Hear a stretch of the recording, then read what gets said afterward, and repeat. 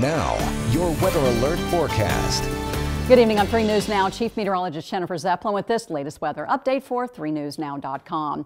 Well, we're now under a winter weather advisory. Officially, it goes into effect at 3 o'clock in the morning on Friday, but everybody is going to be impacted by this winter storm moving in, and it's going to be an early morning arrival, so the commute in the morning will be impacted. More significant snow, though, will be further to our east and up to the north. So again, in the parts of Iowa, that's where substantial, really several inches of snow is most likely. Okay, our commutes, morning and evening, they're both going to be impacted a little bit differently, though. The morning rush, with temperatures below freezing, we're talking snow, and the wind will be whipping across the area more from the southeast, so that's going to start pumping in all the moisture and also some warmer temperatures. By the time we get to the evening commute between 5 to 6 o'clock, we'll be closer to freezing, and so what we're expecting is that we'll be transitioning from snow to that freezing drizzle, and that is going to cause a layer of ice across the area, making it even more slick and slippery as far as the commute goes.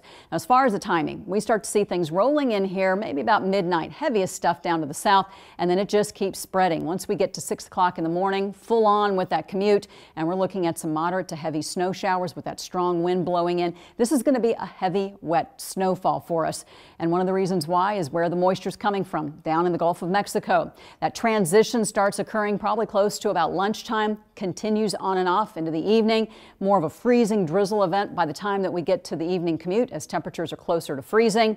And then once we get to late in the evening, early by Saturday morning, the system is moving out, at least the first part of it, but the next one with the Arctic cold front, that starts arriving after about 5, 6 o'clock in the morning, and the winds will be whipping. We're looking at gusts between 40 to 50 miles an hour when the front moves through. Temperatures will plummet, and we could see some flash freezing. Basically what that means is anything that's wet, it will freeze up on contact, and that could cause even more concerns across the area. As far as our totals, we're looking at about 3 to 5 inches, and it all really does hinge on the fact when the switch over from snow to that wintry mix occurs. But right now, thinking closer to about 2 o'clock for us, so that means I think we could see about 3 to 4 inches here in the metro area. To the south, a little bit lighter, but again, more to the north, the totals will be more significant.